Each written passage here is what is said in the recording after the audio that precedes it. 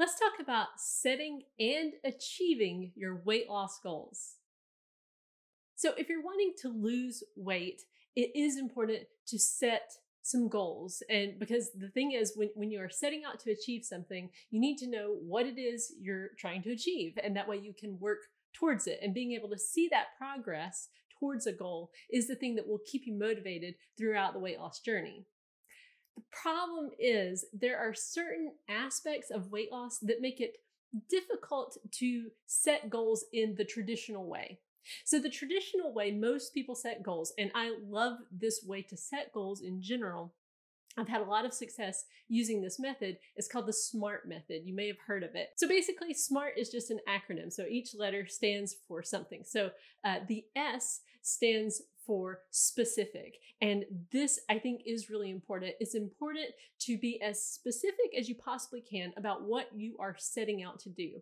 A problem I had in the past was I was really vague. I would just say, I want to lose weight. And that's really vague. Like, how do you know when you have achieved that goal? You really can't know with any degree of certainty whether or not you've failed or if you have succeeded. And actually, that may be a reason why some of us don't set goals, because once you define your goal, then you've also defined failure, and that can be kind of scary. Now, the problem is it might be that you really don't know the specific number you want to hit because you don't know, like, what will your body be like at that specific weight. So what I would recommend is, yes, you pick a number, but don't marry the number. Instead, figure out, what do you think your life will be like when you achieve that number? You may pick a number and say, I think at that number, and again, this is just a guess, I think at that number, I'll feel pretty comfortable in my own skin. I'll be able to shop for clothes and feel good with the clothes I pick out. And I'll be able to keep up with my kids who are, running me ragged right now.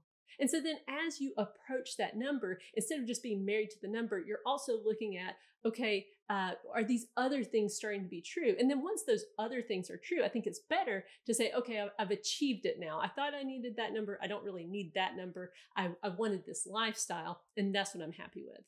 So let's move on to the M in SMART, which stands for measurable. And this is so important. If you are trying to hit a goal, it's important to be able to measure your progress. It is the thing that will keep you motivated because it takes a long time to lose weight. And so measuring, when you're wanting to lose weight, you got to measure your weight. And I get it, it's really hard to step on that scale for the first time. But as soon as you step on the scale the first time, it gets progressively easier. I recommend daily weighing. That's what I've done since February of 2015. It has helped me to monitor my progress, to let me know when things weren't working, and then also to keep it off in maintenance. Now, the A stands for achievable, and it is important to figure out, is the goal that you're looking for achievable? Now, my personal opinion is any weight that you want to get to is achievable, but you have to be willing to make those sacrifices that are necessary to get down to that weight. And you may not be willing to do that. And this, again, is tricky because you may not know the level of sacrifice it will take to get you to that number that you originally picked. And so I think it's good when you're sitting down and you're trying to figure out, is this achievable or not? One good question to ask yourself is, have I ever been at this weight before ever in my life? And what did my life look like at the time? And kind of compare that and contrast that with what kind of time you have available right now. I mean, maybe you were down at a very low weight at one point in your life, but you were also in the gym for 3 hours a day, and you were eating, celery and water, and that was it. And, really look at your whole life and decide if it's achievable, if it's a fit, if you think you will want to live the life necessary that will take to get to that number. Now, the R stands for relevant. And this is an important thing to really sit down with yourself and decide, is a weight loss goal relevant for your life?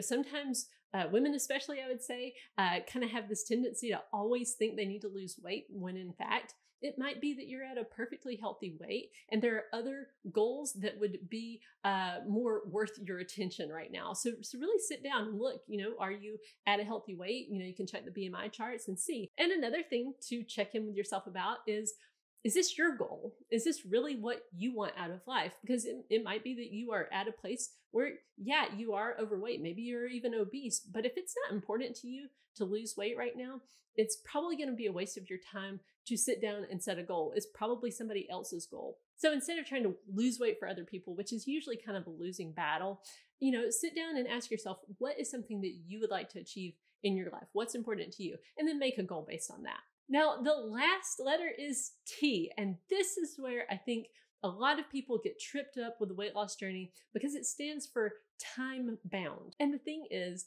deadlines do work. They will get your butt in gear when otherwise you're just kind of procrastinating and things. The thing though about weight loss is it's just different than a lot of other types of goals that you might want to achieve. For example, like if you want to have $1,000 in your savings account by the end of this year, and you look at your budget and you say, okay, I can cut $100 out of my budget every month. By the end of the year, you'll have over $1,000 in your bank account, barring, any kind of major emergency in your life. But with weight loss, it's just different. You may not lose weight as quickly as you think you're going to, even if you're being consistent. The scale kind of moves at its own pace, and it also really depends on how consistent you can be with your chosen plan. And so instead of thinking of deadlines, I do think it is important to think about time. Think about, okay, if I can figure out a way to lose weight at this certain rate, then it'll take me this long. But maybe if it takes me, maybe I can't lose weight that quickly, then it'll take me this long. It might be years that you're talking about, but at least then you can kind of see there's still an end in sight. But I would not recommend having a hard and fast deadline where you just say, I've got to get the weight off by June 5th, 2021. Because what I have seen in my own life and in people around me is that leads to doing unsustainable things. So in other words, maybe you get kind of a slow start to the year, and then by May, you're feeling desperate and you go on the crazy diet. And yeah, maybe you do lose down and you get to your goal weight, but then it's a binge fest. And it's like you bring in all those foods that you love, that you were denying yourself, and then you pack on all the weight. And usually it comes back with a vengeance too. You pack on additional weight too, because you're feeling bad that you're, regaining the weight. So instead, again, kind of have some, timelines in mind, but instead of thinking, I've got to get it by this certain date, think, I'm going to keep going until I reach my goal. But right now, you might be feeling really overwhelmed at the idea of sitting down and figuring out what your goals are. I mean, I remember for sure in 2015, I was in the locker room of a gym, and I was standing there trying to figure out, like, what's that number I need to pick as my goal? Like, I've got to figure out this goal. Like, what does it need to be? And I just felt completely overwhelmed. I felt I don't even know what a good goal is. So I'm going to share with you just kind of the process I would recommend based on what I learned on my own journey. So I would recommend that if you have no idea what is even a good number to pick, sit down and look at a BMI chart. Now, that's a very simple chart, and no, it's not perfect. Every chart is going to have its shortcomings, but look at, based on your height, what a normal BMI is. And you're going to find that it's a pretty big range. And that range, I have found that a lot of people start to feel comfortable in their own skin once they get near the normal range. And that was certainly the case for me. And actually, I would recommend that when you're picking that number, maybe pick on either the high end of normal or even the low end of overweight. And I'm just basing that on my own experience, because in 2016, I found that the closer I got to the normal BMI, the better I felt. And really, I stopped losing weight a few pounds before I got into the normal BMI zone, and I felt fantastic. I mean, I was very confident.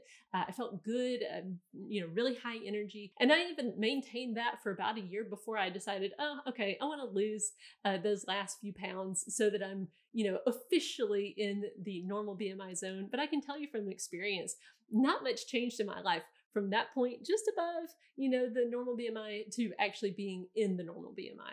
Now, remember, once you pick your number, don't get so married to the number, but instead think about what you want your life to look like and write that down. I want to be at this weight because I think at this weight, these things are going to be true. And then take that number, whatever that number was, and subtract it from your current weight. And yes, that means that if right now you don't know what you weigh, you need to go get on the scale because you want to lose weight. And so the only way to know if your plan is working is to be able to see the scale moving down.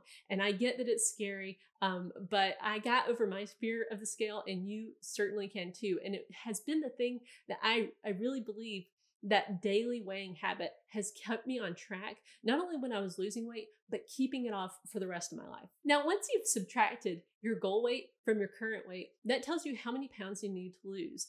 And so then what I would recommend is working out a few different timelines. The first one is kind of the most optimistic one, and I would say a pound a week. And the thing is, you may say, oh, a pound a week, that's way too slow. But what I've found is the people who tend to get the weight off and keep it off for the long term have done it slowly. So many success stories that I've seen, it's been, about lifestyle change and slow weight loss that they could maintain for a long time. It's very rare to find people who have, dropped the weight really, really fast and then kept it off for a significant period of time. So do one timeline based on a pound a week, which again does take discipline. It takes consistent discipline to lose that amount of week in and week out. But then also create a couple of other timelines. I would do one for a half a pound a week and even a quarter of a pound a week. And I know that sounds incredibly slow, but the point is you need to be able to show yourself that even when you're losing weight really, really slowly, you are still making progress and that there is an end in sight. You will eventually get to that number if you continue going on your plan. Speaking of, it's important that you write down a plan. And this is where a lot of people get stuck because again, it's like there's this resistance. Like, I don't want to write this down because once you write something down, it's kind of like you're committed to it. It's real now. You're not trying to keep stuff in your head. You're just, you're putting it on paper. And when you do that though, when you write down your plan, it gives you something to refer back to. And you can see like, okay, here's my plan and here are my results. So is the plan not working or is the plan working? You can know all that once you have a written plan and you're tracking your progress. And with tracking, all that is just you weigh yourself every morning, see where you're at, track that number, keep a log of it somehow. You might use an app or you might use a spreadsheet. Now, I love the 7-day average and keeping track of that because it helps smooth out this whole process because your weight can go up and down quite a lot over the course of a week. But if you average those numbers, it can show you over time, what your weight is trending like. So once you have your written goal and your written plan and you start to track, you should be able to see that you are making progress. And being able to visually see that is the thing that gives you motivation, that helps you to see, okay, as long as I keep going with this, I will get to where I want to go. And I just want to forewarn you that what can happen towards the end is that as you're getting towards a normal BMI, the weight loss may slow down significantly, even when you're continuing to be really consistent on your plan.